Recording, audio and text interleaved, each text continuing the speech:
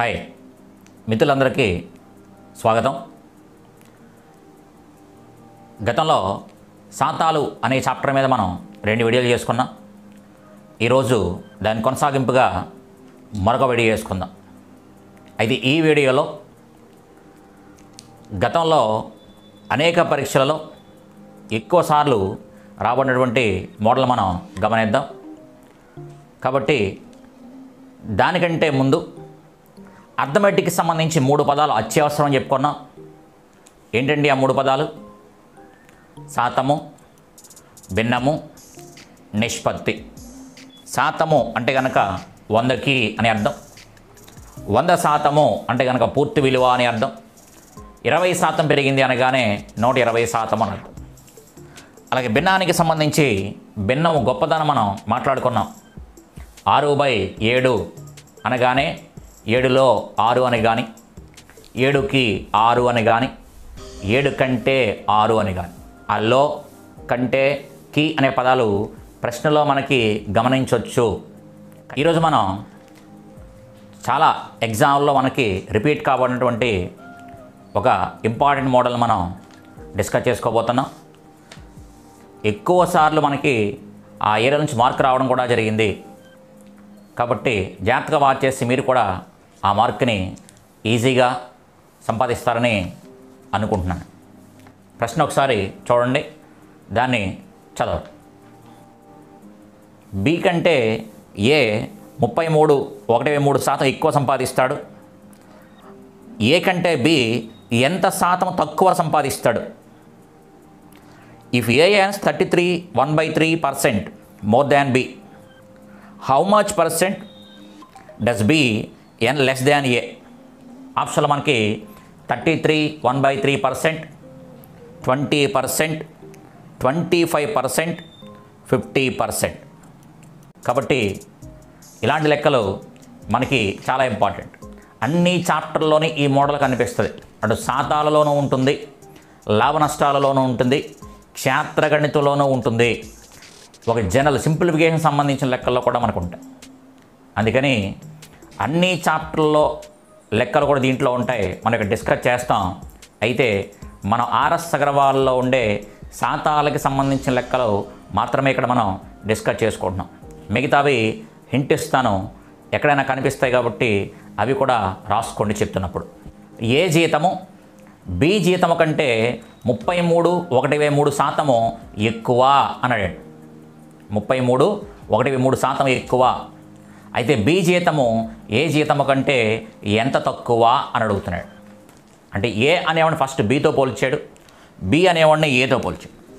లెక్క ఫస్ట్ ఎలా చేయాలని చెప్పడం కోసం హింట్ ఇస్తాను, కానీ మనం భిన్నం యొక్క గొప్పదనం మనకు తెలుసు కాబట్టి దాన్ని యూజ్ చేసుకొని ఫ్రాక్షన్ ఆఫ్ సెకండ్స్లో మనం చెప్పొచ్చు. ఇక్కడ హింట్ ఇస్తాను, కావాలనుకుంటే అలా చేసుకోండి. షార్ట్కట్ ఫార్ములా కూడా చేసుకోవచ్చు. అయితే దీన్ని నేను సజెస్ట్ చేయను అన్న సంగతి మీకు కూడా తెలుసు. ఏ జీతము బి జీతము కంటే, బి కంటే, అలా ఎవడి కంటే అంటాడో, ఎవడిలో అంటాడో, ఎవడికి అంటాడో వాడితో పోలుస్తాడు. కాబట్టి వాడు శాతం ప్రకారంగా వాడు 100%, హారంలో రాయాల్సిన నెంబరు అని చెప్పాను. ఎవడి కంటే వాడు హారంలో ఉంటాడు, భిన్న రూపంలో రాస్తే. పోల్చేటప్పుడు వాడు 100% అని అర్థం. రెట్లు అంటే కనుక 1 అని అర్థం. కాబట్టి బి కంటే అన్నాడు కాబట్టి బి 100%. అప్పుడు ఏ ఎంత? 33.13% ఎక్కువ అని చెప్పాడు. అంటే వీడు 133.1/3% అని అర్థం. ఇప్పుడు ఏమంటున్నాడు? ఏ అనేవాడు జీతం కంటే బి ఎంత తక్కువ అని అడిగాడు. ప్రశ్నలో ఏ కంటే బి ఎంత తక్కువ అని అడిగాడు. వాడికి కావాల్సిన సమాధానము ఏ కంటే బి ఎంత తక్కువ అని అడిగాడు. ఎవడికంటే అంటాడో వాడిని కింద రాయాలి, ఎవరిని కనుక్కోమన్నాడో వాడిని పైన రాయాలి. ఎవరికంటే అంటాడో వాడిని హాన రాస్తాము, ఎవరిలో అంటాడో, ఎవడికి అంటాడో, ఎవడికంటే అంటాడో వాళ్ళ హారంలో రాసుకోవాలి. దీనికి సింపుల్గా ఎలా చేయాలో ఇక్కడ మాట్లాడుకుందాం. కాబట్టి ఇక్కడ బై 133.1/3% అవుతుంది. బి అనేవాడు ఏ కంటే ఎంత తక్కువ అన్నాడండి. ఎంత తక్కువ అండి?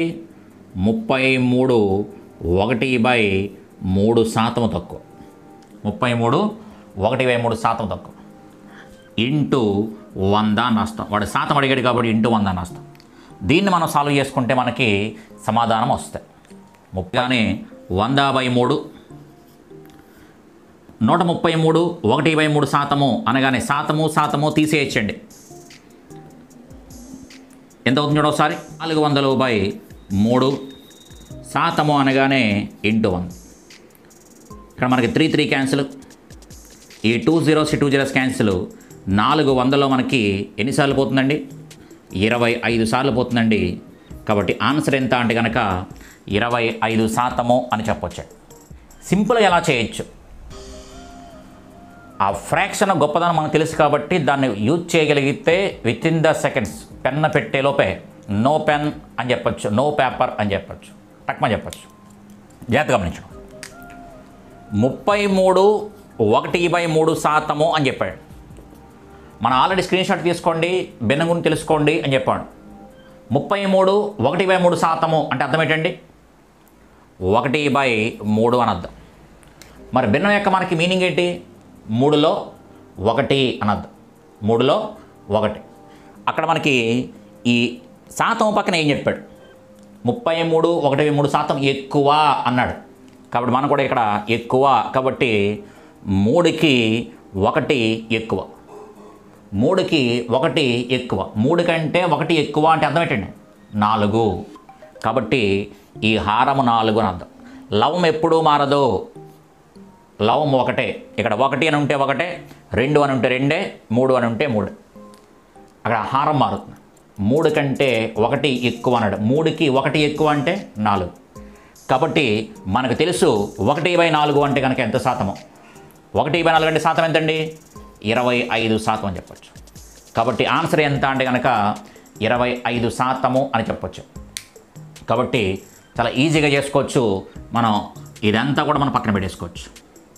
జాగ్రత్తగా ఉపయోగించుకుంటే ఎంత ఈజీగా చేసుకోవచ్చు చూసుకోండి ఒకసారి. ప్రశ్న మనకి డిస్ప్లే అవుతుంది చూడండి. బి జీతము కంటే ఏ జీతము 50% ఎక్కువ? ఏ జీతము బి కంటే ఎంత శాతం తక్కువ? బి జీతము కంటే ఏ జీతము 50% ఎక్కువ. 50% ఎక్కువ. జాగ్రత్తగా గమనించండి ఒకసారి. 50% ఎక్కువ తక్కువ అనేది మనకి తర్వాత. ముందు 50% అంటే కనుక ఫ్రాక్షన్ చెప్పడం ఒకసారి భిన్నం చెప్పండి. 50% అంటే కనుక అర్థం ఏంటి అంటే 1/2. వాడు ఎక్కువ అన్నాడు.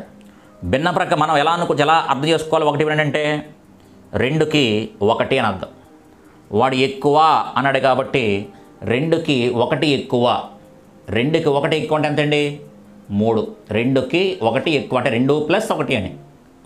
కాబట్టి ఆ హారంలో 3 రాసుకొని అర్థం. లవం మారదు అని మాడుకున్నాం. ఇక్కడ 1/3 అంటే కనుక అర్థం ఏంటండి? 33 1/3% అని చెప్పొచ్చు. తెలియకపోతే 1/3 ఇంటూ 100. 100ని 3తో భాగిస్తే 33 1/3%. అయితే మరొక ప్రశ్న డిస్ప్లే అయింది చూడండి ఒకసారి. పెట్రోల్ ధరను 30% పెంచితే కారు యజమాని ఎంత శాతం మేరకు వినియోగం తగ్గించుకుంటే అతని బడ్జెట్లో మార్పు ఉండదు? If the price of oil increased by 30%, then by how much % of A family should reduce it's consumption so that the expenditure would remains the same. అంటే అతని ఖర్చులో ఏ మార్పు లేకుండా ఉండాలంటే గతంలో 100 రూపాయలు ఖర్చు పెడితే ఇప్పుడు కూడా 100 రూపాయలే ఖర్చు పెట్టాలి. అలా ఎప్పుడైతే ఒక అమౌంట్ని ఫిక్స్ చేసి అన్నాడో అన్న ప్రతిసారి ఇప్పుడు మనం చెప్పిన కాన్సెప్ట్ని వాడుకోవచ్చు. క్షేత్రగణితులు అయితే కనుక వైశాల్యం మారకుండా ఉండాలంటే అని అడుగుతాడు. ఎక్కడైతే కనుక మనకి ఆదాయంలో మార్పు లేకుండా ఉండాలంటే, అతని ఖర్చులో మార్పు లేకుండా ఉండాలంటే, జీతంలో మార్పు లేకుండా ఉండాలంటే అంటాడు. అందుకని లెక్కని అందులో ఉండే పాయింట్ బట్టి మనం లెక్క చేసేయచ్చు. ఇక్కడ మనకి 30% పెరిగిందని చెప్పాడు. 30% అంటే కనుక మనకి శాతము అంటే కనుక ఏం చెప్పచ్చు? 30% అంటే బై 100. ఆ భిన్నాన్ని మనమే తయారు చేసుకుంటాం. 3/10 అని అంది. ఇవాడు ఏం చెప్పాడు? 30% పెరిగింది అన్నాడు. అంటే ఎక్కువ పెరిగింది లేదా ఎక్కువ. భిన్నం యొక్క మనకి మీనింగ్ ఏంటి? 3/10 అంటే 10కి 3 పెరిగింది. 10కి 3 పెరిగితే ఎంతండి? 13. కాబట్టి బై 13. లవము ఏది ఉంటే అదే చెప్పాను. ఇక్కడ 3/13 అని చెప్పచ్చు. కాబట్టి 3/13 మనకు తెలియకపోయినప్పటికీ ఆప్షన్లు యూజ్ చేసి కూడా చెప్పేయచ్చాడు. ఎందుకని? 13తోని ఏ సంఖ్య భాగించబడదు. అందుకని ఖచ్చితంగా 13 చేత చాలా వరకు భిన్నములు భాగించబడవు. కాబట్టి ఆడ ఇచ్చిన ఆప్షన్లో బై 13 అని ఎక్కడ కనిపించిందో మిశ్రమ భిన్నం, అక్కడ మనం టికెట్ వేసుకొచ్చాడు. అయితే 2 ఆప్షన్లు ఉంటే మనం ఆన్సర్ చేసుకోవాలి. ఎలా చేయాలి? కాబట్టి శాతం అడిగాడు కాబట్టి ఇంటూ 100 అన్నాం. అంటే ఏం చెప్పచ్చు? 300/13. 300/13 భాగించండి. 300/13 అంటే భాగిస్తే కనుక 13 రెళ్ళు 26, 40 13 మూళ్ళు 39, 1/13 కాబట్టి ఆన్సర్ ఎంత అంటే కనుక మనకి 23, 1/13. అందుకని లెక్కని భిన్నాన్ని అర్థం చేసుకుంటే చాలు, లెక్క మనకి చాలా స్పీడ్గా మనకి అవుతుందండి. మరొక లెక్క డిస్ప్లే అయింది, చూడండి ఒకసారి. నూనె ధర 25% పెంచారు. దానివల్ల ఖర్చు పెరగకుండా ఉండాలంటే వినియోగంలో తరుగుదలకు అతని మొదటి వినియోగానికి గల నిష్పత్తి ఎంత? The price of oil increased by 25%. If the expenditure is not allowed to increase, the ratio between the reduction in consumption and original consumption is 1:3, 1:4, 1:5, 1:6. కాబట్టి నూనె ధర 25% పెంచారు, ఖర్చు మారకూడదు అని అడిగాడు. ఈసారి శాతం అడగలేదు, నిష్పత్తి. మనకి భిన్నం వస్తుందంటే అదే నిష్పత్తి. కాబట్టి 25% పెంచారు అని చెప్పాడు. ముందు 25% అంటే అర్థం ఏంటని చూడండి ఒకసారి. 25% అంటే 1/4 పెంచారు అని చెప్పాడు. అంటే అర్థం ఏంటండి? 4కి 1 పెరిగింది. 4కి 1 పెరిగితే ఎంతండి? 5. కాబట్టి ఏం చెప్పచ్చు? హారము 5, లవం మారదు, 1/5. వాడు నిష్పత్తి అడిగాడు, శాతం అడగలేదు. శాతం అడిగితే 20% చెప్దాం. వాడు నిష్పత్తి అడిగాడు కాబట్టి ఆన్సర్ ఎంత అంటే కనుక 1:5 అని చెప్పచ్చు. ఎప్పుడైతే ఖర్చు మారకుండా ఉండాలంటే, వైశాలిలో మార్పు లేకుండా ఉండాలంటే, ఏ కంటే బి, బి కంటే ఏ, అక్కడ జీతాలు మారవు, పర్సంటేజ్లే మారదు. అందుకని జాగ్రత్తగా మనం వాచ్ చేయగలిగితే మనకి ఈజీగా పెన్ను పేపర్ లేకుండా మార్క్ వస్తుంది. ఎక్కువ అంటే కలిపాడు, తక్కువ అంటే తీసాడు. లెక్క డిస్ప్లే అయింది, చూడండి ఒకసారి. చక్కెర ధర కేజీ 6 రూపాయల నుంచి 7.5కు పెరిగితే ఒక వ్యక్తి చక్కెర ఖర్చులో వృద్ధి లేకుండా ఉండడానికి, అంటే ఖర్చు మారకుండా ఉండాలంటే అనర్థం, అతని వినియోగంలో కోత శాతం ఎంత? అంటే ఒకప్పుడు 6 రూపాయల నుంచి 7.5కి రేటు పెంచినప్పుడు కూడా గతంలో 100 రూపాయలు ఖర్చు పెడితే ఇప్పుడు కూడా 100 రూపాయలే ఖర్చు పెడితే అతడి వినియోగాన్ని ఎంత శాతం తగ్గించుకోవాలి?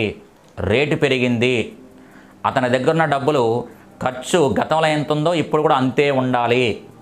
అయితే ఖచ్చితంగా మనోడు ఏం చేయాలి? వినియోగాన్ని తగ్గించుకోవాలి. ఎప్పుడు నా ఇంట్లో పాలు కోసం ఒక 1000 రూపాయలు ఖర్చు పెట్టేవాడిని, అప్పుడు నేను లీటర్ పాలు వేసుకునేవాడిని. ఆయన వచ్చి ఈ నెల నుంచి రేటు పెంచానండి అని చెప్పాడు. నేనేమో 1000 రూపాయలే ఖర్చు పెట్టాలి అని భీష్మించి కూర్చున్నాను. అప్పుడు నేనేం చేయాలి? నా వినియోగాన్ని తగ్గించుకోవాలి. కాబట్టి సింపుల్ పాయింట్, ఇక్కడ 6 రూపాయల రేటు దగ్గర నుంచి 7.5కు రేటు పెరిగింది అని చెప్పాడు. అంటే ఎంత పెరిగిందండి? ₹1.5 పెరిగింది. కాబట్టి నీ వినియోగాన్ని తగ్గించుకోవాలి. ఎక్కడి తగ్గించుకోవాలి అంటే కనుక 7.5 నుంచి తగ్గించుకోవాలి. ఎందుకంటే నీ ఈసారి నుంచి నువ్వు కొనేది రేట్ ఇది. అందుకని 6 రూపాయల రేటు ఉన్న వస్తువు 7.5 అయ్యింది. కాబట్టి ఎంత పెరిగింది? రూపాయిన్నర పెరిగింది, అంటే రూపాయిన్నర భారం పెరిగింది కాబట్టి దానికి సంబంధించిన వినియోగం తగ్గించుకోవాలి. రూపాయిన్నర అన్నాడు కాబట్టి రూపాయిన్నర బై ఎక్కడి నుంచి తగ్గించుకోవాలి మనం? 7.5 నుంచి తగ్గించుకోవాలి. 7.5 నుంచి రూపాయిన్నర తగ్గించుకోవాలి.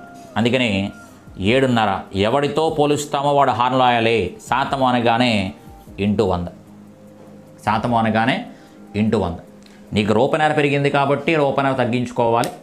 ఎక్కడికి తగ్గించుకోవాలి అంటే కనుక 7.5లోంచి తగ్గించుకోవాలి. కాబట్టి ఈ 1.5/7.5 పాయింట్ల సమానంగా ఉన్న కాబట్టి తీసేయచ్చు. 15 1లు 15 5లు. కాబట్టి 1/5 అంటే కనుక 20% అని చెప్పొచ్చు. లేదా 5 100లో 20 సార్లు పోద్ది కాబట్టి 20% అని చెప్పొచ్చు. కాబట్టి చిన్న పాయింట్. గతంలో మనకి శాతం రూపంలో ఇచ్చాడు, ఈసారి నెంబర్స్ రూపంలో ఇచ్చాడు. 16 రూపాయల రేట్ ఉన్నది 20 రూపాయల రేట్ అయితే అన్నాడు అనుకోండి. 16 రూపాయల రేట్ ఉన్నది 20 రూపాయల రేట్ అయితే అన్నాడు. అప్పుడు ఎంత తగ్గించుకోవాలి? ఖర్చు మారకుండా ఉండాలంటే 16 20 అయిందంటే 4 రూపాయలు పెరిగింది. ఆ 4 ఎక్కడి నుంచి తగ్గించుకోవాలి? 20 దగ్గర నుంచి తగ్గించుకోవాలి. అందుకని బై 20 అని రాస్తాం. శాతము అంటే కనుక ఇంటూ 100 అని రాస్తాం. అక్కడి నుంచి మనం లెక్క చేసుకుంటూ వెళ్తే హ్యాపీగా ఆన్సర్ వస్తుంది. మరొక లెక్క డిస్ప్లే అయింది చూడండి ఒకసారి. క్యూకి పి అనేది 6 రెట్లు. పి కంటే క్యూ ఎంత శాతం తక్కువ? P is 6 times as large as Q. The percent of Q is less than P. P అనేది Qకి 6 రెట్లు అని చెప్పాడు. Qకి కాబట్టి పర్సెంటేజ్ రూపంలో 100% అని అర్థం. ఎవరితో పోలిస్తే వాళ్ళు 100% అని అర్థం. అదే రెట్లు అన్నప్పుడు 1 అని అర్థం. కాబట్టి Q1 అయితే కనుక 6 రెట్లు అని చెప్పాడు కాబట్టి వీడు 6 అవుతాడు. అదే శాత రూపాయలు రాసాం అనుకోండి, క్యూ 100% అయితే పి 600% అని చెప్తాడు. ఆ రెట్లు అని చెప్పాడు కాబట్టి 1 అని రాసుకుంటే ఈజీగా అయిపోతుంది. సో పి కంటే క్యూ, పి కంటే అన్నప్పుడు పిని కింద రాయాలి. పి కంటే క్యూ ఎంత శాతము తక్కువ అన్నాడు. ఇక్కడ పి కంటే క్యూ ఎంత శాతం తక్కువ అండి? క్యూ ఎంత తక్కువ? 5 తక్కువ. ఎవరికంటే అన్నాడు? పి కంటే అన్నాడు. చెప్పాం ఆల్రెడీ.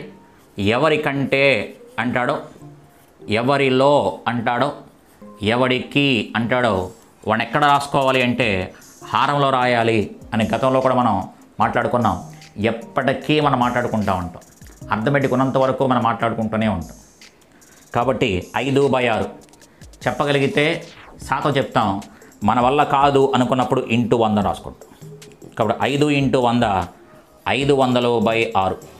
500/6 అంటే కనుక 2 ఎక్కం పోద్ది 3 2 50 3 8 24 ఇంకా 10 ఉంది. 10 అనగానే 3 3 9 1/3%. కాబట్టి ఆన్సర్ ఎంత అంటే 83 1/3%. చూడండి చాలా సింపుల్గా ఎంత ఈజీగా మనం చెప్పుకున్నామో ఒకసారి గమనించండి. సో ఫ్రెండ్స్, కాన్సెప్ట్ నేర్చుకోండి. కాన్సెప్ట్లోంచి వచ్చే ఆ ట్రిక్ని జాగ్రత్తగా పట్టుకున్నట్టయితే మనకి చాలా వరకు లెక్కల్ని ఈజీగా చేసుకోవచ్చండి. మరిన్ని లెక్కల్ని ఆర్ఎస్ సర్వల పుస్తకంలో ఉన్నటువంటి వాటిని ఎక్సైజ్ రూపంలో ఒక 4 లెక్కలు ఇవ్వడం జరిగింది. వాటికి కూడా సమాధానాలు మీరు ప్రాక్టీస్ చేసి కామెంట్ రూపంలో తెలియచేయండి. Thank you. కంటెంట్ నచ్చింది అనుకుంటున్నాను. నచ్చితే సబ్స్క్రైబ్ చేయండి. అలాగే మన ఫ్రెండ్స్ కూడా షేర్ చేయండి.